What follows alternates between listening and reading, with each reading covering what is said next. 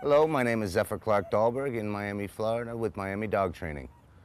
In this clip we're going to talk about how to make a doghouse warm for the winter. And again, in Florida it's not so much of a problem for us. Of course, north of Palm Beach it gets pretty cold. It can get into the teens, but down here in South Florida, you know, it's the rare occasional night it might drop into the 30s.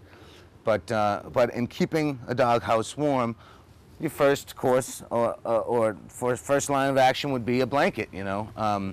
Now they do have electric blankets for dogs and electric little dog beds and electric pads which can be put in here. They actually make some specific for specific style of dog houses. This is the dog glue, you know, and they actually do make pads that are rounded for this type of doghouse.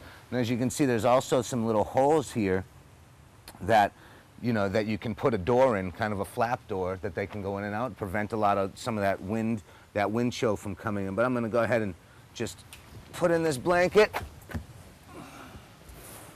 and give them somewhere nice and warm to keep the heat in. Now this also provides ventilation up here, you know, for those hot days too. But for the winter, another thing that we can do is to pick this up off the ground with some cinder blocks or a pallet, so that it's not directly on the ground and absorbing the cold from the cement. Once again, this is Zephyr Clarke-Dolberg with Miami Dog Training.